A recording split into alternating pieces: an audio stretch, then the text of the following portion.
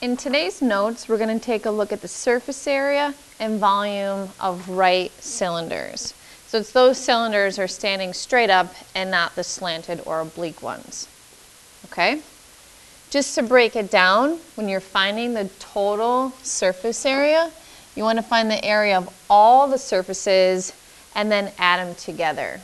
Remember, we have a lateral area, okay, and we have a base area. A cylinder, if we take a look at the diagram within the table, has two bases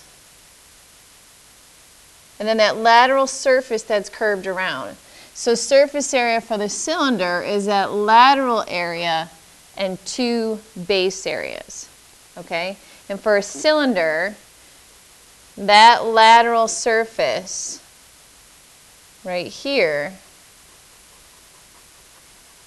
is going around the cylinder. Okay, think of the label on a soup can. Okay, it's going around the cylinder, so it's a curved surface. Okay, just to highlight again, our surface area is the total area of our curved surfaces, and let's put in there two bases specifically. I'm going to break it down for you in terms of the formula and really explain it. And then I'm going to move to the formula sheet that you have for your assessments to show that you can just get the formula for there. Okay, so let's move to the picture. So here's the solid in 3D, and then they took the solid here to the right and laid it flat. Okay, these two circles are the base areas, or capital B. So this is a base area, this is a base area, and then this is our lateral area. Okay? The area of a circle is pi r squared. But the area of this rectangle, okay, that lateral surface, is length times width, but in the cylinder, that length, or this dimension here, is the height of the cylinder. So when we do length times width, it's going to be h times this dimension here. And remember, think of the label going around a soup can. This surface is curved around the outside of a circle. So that distance around the outside of the circle is your circumference.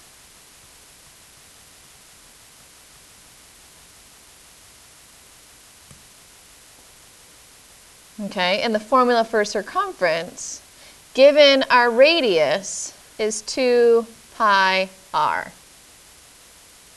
So the lateral surface area equals 2 pi r, that length times the width, which is your height. And just as a reminder, you can go to that reference sheet that you have for your exam and scroll down to lateral area, and right here you'll find the lateral surface for your cylinder. So you don't have to have it memorized. You also have up here the area formula for your circle. You just need to memorize that you need to add all of the areas together. So let's go back to your notes. Oops, we want the 4 notes. All right, so there's the formula for lateral area explained. Your total surface area is going to be your lateral surface. Remember, it's lateral plus 2 bases. So it's going to be the 2 pi RH plus 2 times pi r squared. Okay, so let's look at the first question, number 1. Find the lateral area of the right circular cylinder shown to the right. So you really need to be careful, and it's in bold. Are you finding just the lateral area or the total surface area?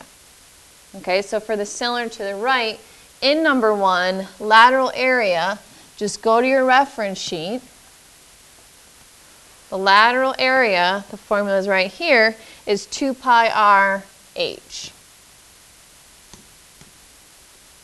So it's always good to write it down first. So we're going to do 2 pi times our radius. Over here, if you look at the circle at the bottom, we have a radius of 9.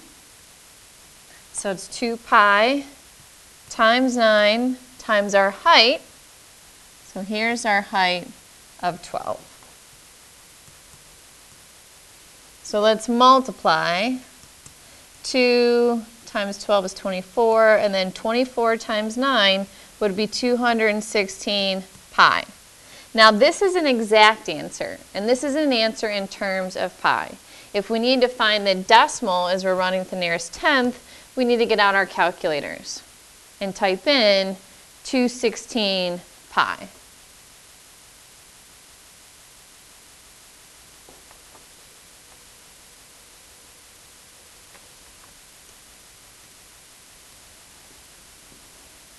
So 216 pi is 678.5840132. Now rounding to the nearest tenths place, because there's an 8 to the right of the 5, it's going to round to 0.6. So our answer, our lateral surface area, is approximately 678.6. And because we're talking about area, area is still measured in square units. Because they didn't give me any units, I'm just going to write units squared. Number 2, we need to find the total surface area. Well, anytime you find the total surface area, you still have to find the lateral surface area.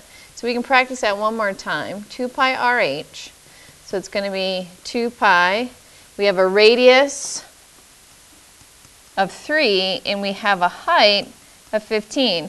This cylinder is flipped on its side. And remember, the height is the segment that connects your two bases and drawn perpendicular. So our height is 15. So 2 pi times a radius of 3 times a height of 15. Our answer is in terms of pi here. So I just need to do 2 times 15, which is 30, and then 30 times 3 is 90, leaving it in terms of pi. Okay? So I have that curved surface going around. Now I need the two bases, the two circles. So our base area is the area of a circle, which is pi r squared.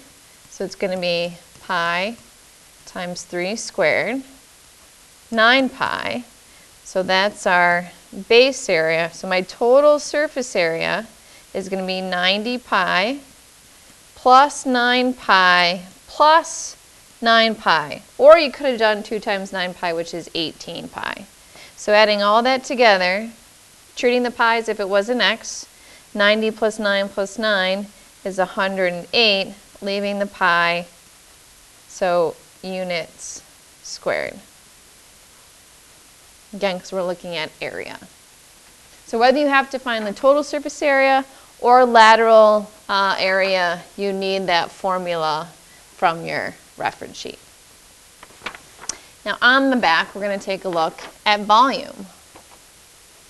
Volume is a measure of the number of cubic units needed to fill the space. So here is a right cylinder, and here is the oblique. Okay, it's slanted. The height is the measurement that's drawn perpendicular, okay, which would be the same measurement as that. If it's oblique, we have to draw the height outside. Okay? But volume for any solid is the area of your base, which is a circle, times the height. Okay? Let's rewrite it. The base is a circle, and the area of a circle is pi r squared times h. Let's give a quick check at that formula sheet to see what they give us. So let's first check the common core piece. So for a cylinder, you have the formula. Okay, so you just need to use pi r squared h. So go looking at the first one, Find the volume of the right cylinders below. In part A, we have a radius of 10 and a height of 12. Let's note the radius and height for both. In part B, we're going to have a radius of 10, as this is the distance all the way across, which is your diameter, and a height of 15. Express the answer in terms of pi, so that's a little bit less work. So using the formula from the reference sheet, volume equals pi r squared h.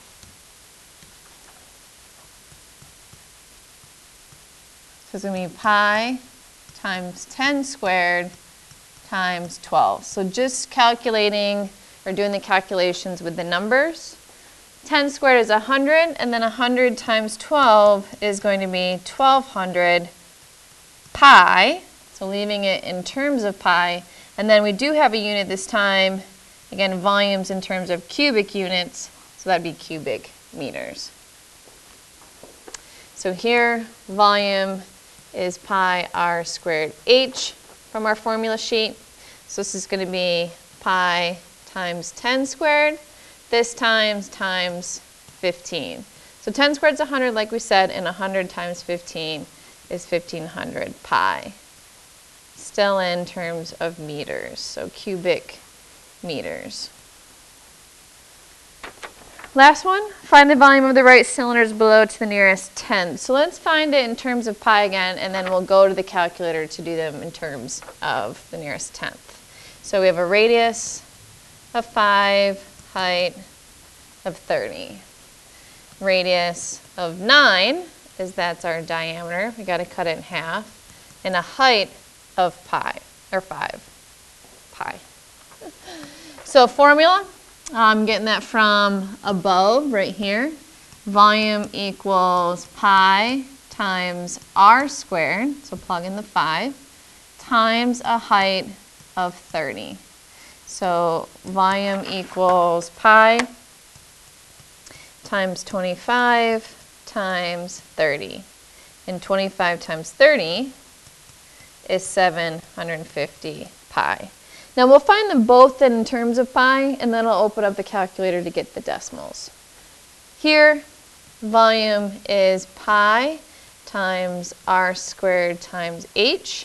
9 squared is 81, and 81 times 5 is 405 pi. So now let's go to the calculator. We'll first type in 750 pi.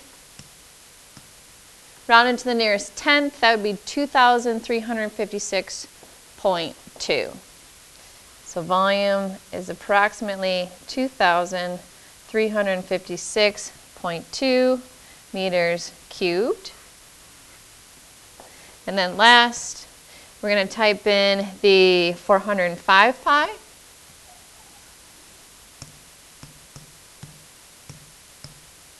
And we get 1,272 to the nearest 10, that would be 0.3.